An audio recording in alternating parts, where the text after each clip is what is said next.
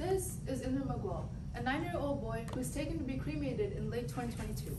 All he did was take a sip of water from a pot meant for teachers, but due to his status as a Dalit, he was slapped on the ear, which caused for his vein to burst, which ultimately killed him. Caste has prevailed in Indian society like a social disease, to the point where an innocent boy was murdered just for the sake of a hierarchy. Multiple incidents like this have taken place in India over the last 2 decades, from murders to rapes, but most of the people who are guilty escape due to having connections to higher people or under the justification of belonging to a higher caste.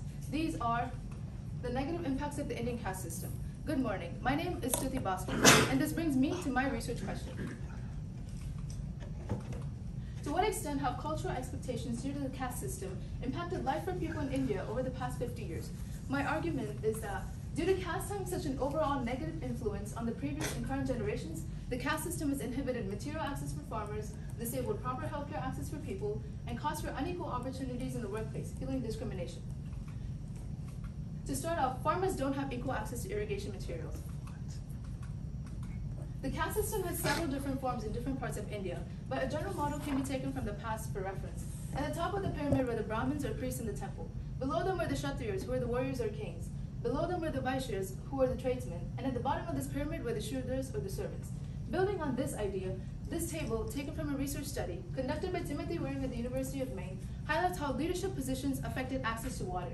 This table clearly demonstrates how every single servant position was assigned to the Dalits or the low caste, and all the other leadership positions were taken by the middle class or the village leaders. Even though a majority of people in that section of the village were Dalits, they had no access to water since they occupied no leadership positions. These people have no voice or medium to express their concerns since these villagers never gave them a chance to do so. This quote from Sri Krishna further proves my point in inequality. The very fact that leadership and water management issues is exercised by the dominant caste itself is an important factor in ensuring compliance with the decision. If caste differences are continued to use to manage resource distribution, then there is no opportunity for the development of equal attitudes and actions to take place. This causes for not every single farmer to have equal amount of water to perform agriculture. This quote, taken from the College for Provided Stimulus, Haitian Survivors, demonstrates the definition for cultural resilience. These villagers are deploying cultural resilience since they're afraid of speaking out against their leaders for society looking down upon them and possible exiling from the villagers. A country like India needs a growing farmer population to feed around 1.4 billion people. If not every single farmer has equal water to go and farm, then they'll migrate to find better jobs, which decreases the agricultural output of the country. Dalits don't have equal access to proper healthcare. This chart here demonstrates the life expectancies for both males and females across different castes and villages. It clearly shows how both the Adivasi and Dalit groups have the lowest life expectancies due to the nature of their working conditions. Their jobs often involve low sanitation and low safety, which causes them to contract diseases such as sickle cell anemia. These hereditary diseases continue to pass down through their future generations and causes them to have improper health conditions and not lead peaceful lives. This quote from Avati Ramaya further proves the discrimination that takes place at hospitals. There have been a number of incidents where Dalit women have been denied access to public hospitals, and as a result, there have been incidents of deaths of mother and child. Hospitals in India are the best when they're privatized. Government hospitals do not have enough funding or medication available. When Dalits often visit private hospitals, they're denied access due to the high fees or since the doctors have bias against low caste people. Due to this, many Dalit women often home deliver, which causes them to go into risky situations, which causes the death of the mother or the child. If this continues, then with this mistreatment of lower caste people, their health situation continues to take a toll for the worse, and since no one is considered to admit them to good hospitals. Low caste people do not have opportunities to prosper in the corporate workplace. This chart from the Hindustan Times demonstrates how SCs or scheduled castes have the highest rates of unemployment across all categories, even if they have a graduate degree or higher. These people are not given enough opportunities in the workplace since they don't have enough money or connections to people in places of power. There also happens to be bias in the employee selection process, since employers in high positions have a personal bias against low caste people and do not wish to see them in good positions in their company. This quote from the Caste Journal further proves my point in employment discrimination. The author asserts that despite affirmative action policies, the SC and ST have been unable to break the glass ceiling of the upper caste control over the health professions, especially physicians of all types. When people in high professions let their emotions interfere with their work, they're committing ethical crimes by not letting capable, good people work with them in the workforce. If they continue discriminating on the basis of caste, there is no opportunity for an equal workplace to be created. This quote from The Dark Side of Resilience further highlights the unrealistic expectations at the modern workplace.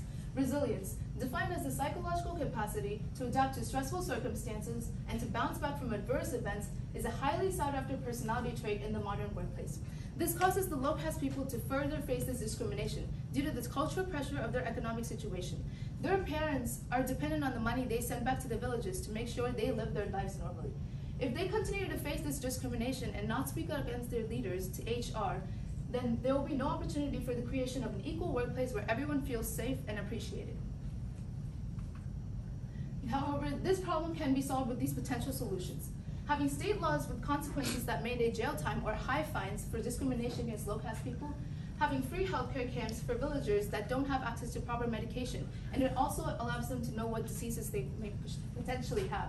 And finally, having government checks in private companies to ensure that no one caste occupies the majority of positions in that company. However, these solutions come with limitations. For example, corrupt political leaders could misuse those discrimination laws during election times. If low-caste people refuse to vote for them, they would try to harm them to assert their dominance. Furthermore, low-performing doctors could be sent to those medical camps to ensure that hospitals can still monetize using their good doctors, which defeats the purpose of those camps. And finally, the private companies could easily bribe government officials to make sure that their company secrets are not released to the public, since they have a reputation to maintain that only high-class people work in their office. This is Subramanya Bharadiyar, a social reform worker who always worked to eradicate the ideals of the caste system. He has a famous saying in Tamil that warns against the use of the caste system. "Jadigal illayari papa, kulam tarti uyarthi sollal pavam." This directly translates the idea that there is no caste, and praising or refuting others on the basis of caste is a sin. And only when everyone is educated to learn and respect and love one and each other, a beautiful country like India can prosper with the ideal that all Indians are each other's brothers and sisters according to the National Pledge. These are my works cited. Thank you. Do you have any questions?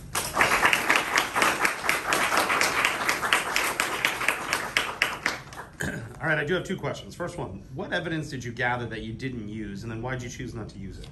I found plenty of evidence that showed that many young women in India were forced to marry people belonging to the same caste as them, but I chose to discard this evidence since this dated back to almost the 70s and the 60s, and it isn't relevant in our modern times.